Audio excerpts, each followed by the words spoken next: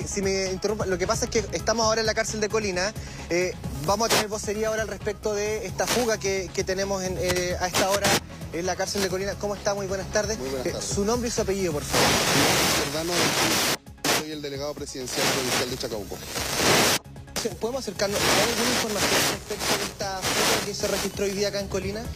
Bueno, esto es una fuga que se produce alrededor de las 14 horas con dos internos que están completamente identificados por parte de Gendarmería, que ha dado aviso también al Ministerio Público. Con eso se le da la instrucción a que nuestras policías, tanto carabineros como PDI, puedan proceder a la búsqueda de estos sujetos.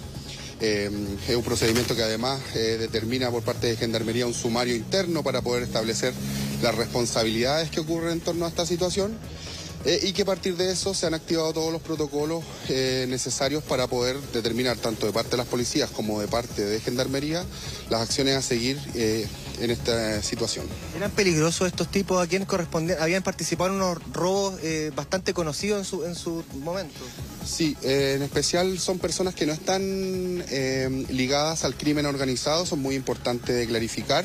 Son delitos comunes por los que han sido juzgados, ¿cierto?, en nuestro país, y por lo tanto en ese sentido determinar que no estarían relacionados a situaciones de riesgo mayormente. Hemos visto que hay helicópteros desplegados en la comuna de Colina. ¿Cuál es más o menos el contingente que se maneja hasta ahora para encontrar a estas personas?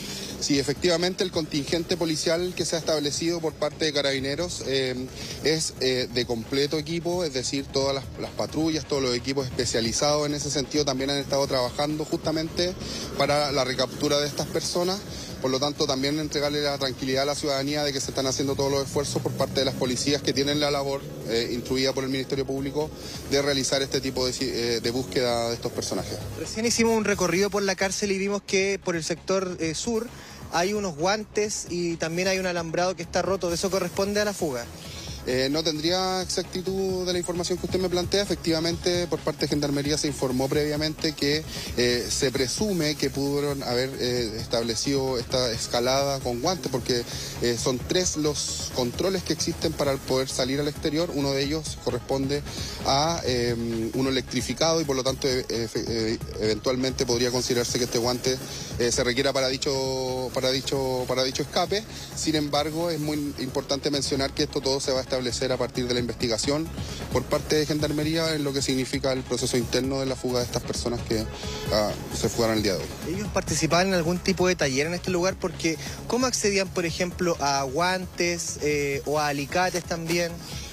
Mire, una de las personas era una persona que se conoce como mozo, el otro había sido mozo anteriormente. Eso es un proceso, me explicaban, que se genera todo a partir de un comité que establece quiénes son las personas que pueden acceder a este tipo de beneficio. Eso les significa a estas personas tener una credencial con un color identificatorio y por lo tanto ellos efectivamente podrían haber tenido acceso a este tipo de herramientas con la intención de poder realizar su labor. Sin embargo, efectivamente no es la situación particular en virtud de que no era extraño que ellos pudieran manipular este tipo de herramientas, de implementos. ¿Pero ellos tenían alguna buena conducta al interior de la cárcel? Claro, es un comité que se preside por el jefe de la unidad policial, de la unidad penitenciaria, y que efectivamente se requiere de aprobar este comité a las personas que tienen este beneficio y que esto les permite también a ellos tener en lo sucesivo algunos beneficios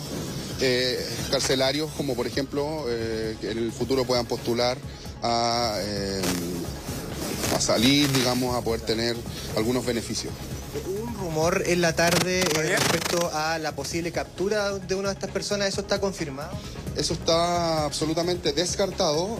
Personal de Gendarmería no tiene labor fuera del recinto penitenciario, por lo tanto, esa información, en caso de que ocurra, va a ser informada por las policías y por el Ministerio del Interior, en caso de que así fuera, y por lo tanto es una información que descartamos y que estamos en la búsqueda de las personas que han sido fugadas el día de hoy. Delegado.